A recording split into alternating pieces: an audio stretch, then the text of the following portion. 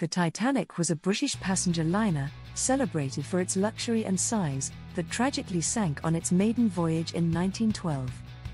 On April 14, the ship struck an iceberg in the North Atlantic, causing it to sink in the early hours of April 15.